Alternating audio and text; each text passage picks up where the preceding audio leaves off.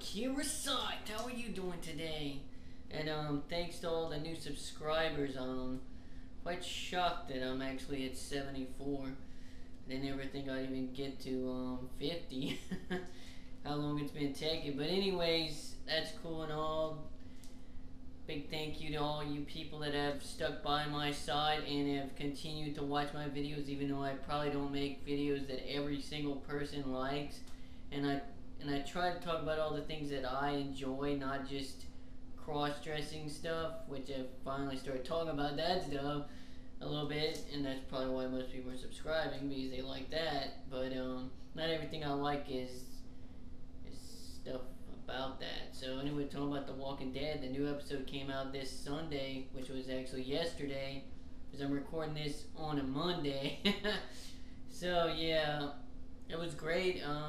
The guy from Comic Corner said it was like a filler episode, but to me it didn't feel like a filler episode, because to me a filler episode is something that has nothing to do with the actual plot. That to me is a filler episode. Like in Smallville, there was tons of filler episodes that didn't continue on to the plot. It was just something that was like totally different from the actual plot of the story.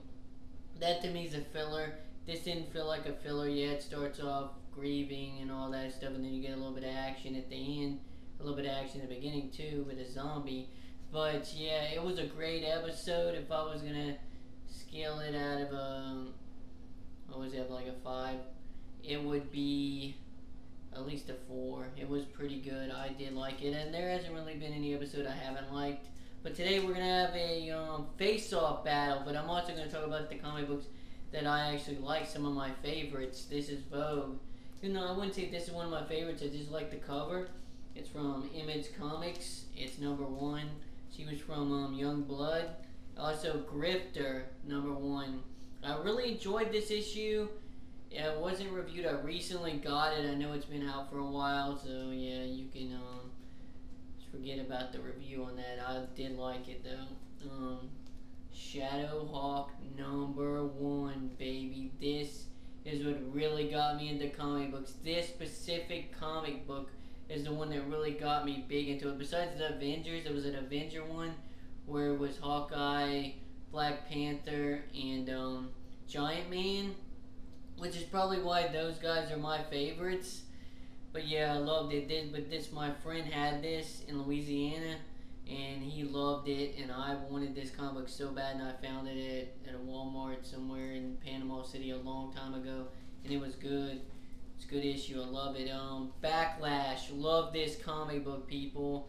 I have almost the whole series now. I'm missing like issue 30, 31, I think so. And this right here, it's a Marvel comic. Yeah, it's #7 of the Slingers. This is one of my favorite comic books of all times. I've read this comic book probably about 50 something times. I love it. This is a rare comic book, Battle Chasers #3. It's hard to find, and I love the freaking cover. The comic book is good as well. I love this character, and I can't think what her name is, but this is another one right here. Randy O'Donnell is the man. This is what really made me want to actually be a comic book writer. And yes, comic book writer, yes. This is #2 and #3, and it actually talks about in the comic book how to become a comic book writer or artist, and it calls people that read comic book nerds and geeks. And actually, I took that to offense. Remember, this is an old comic book, so I was pissed off when I heard that. Also, Backlash with Grifter in it. Yeah, Grifter. I'm being a huge Grifter fan. I'm more of a Backlash fan. However, but that is the fight that I want. It's a face-off between Grifter and Backlash. Now, Backlash actually has powers, and Grifter pretty much doesn't have any powers. But yeah, he's good with guns. He's in the DC one. He's kind of in the military or some military background, and they say that he does have powers, but it was concealed away through the coda, which is well, it's hard to say. That girl Zullet trained him in the way of the coda, which is only females were supposed to be trained in that, but he's the only guy. Now, other than these two, I don't know who would win.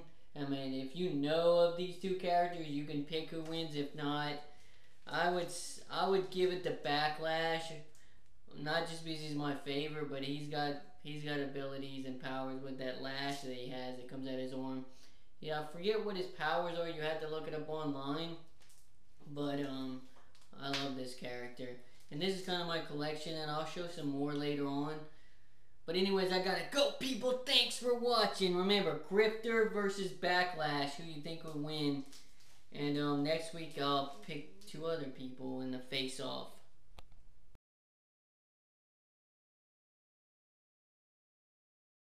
What the hell happened? So, you two dimwits are going on strike? I'm T-Dark from the Thundercats. I know who you are. Stop saying that. You're repeating yourself. You sound like an idiot. You? What are you staring at? I don't like this guy. He's creepy.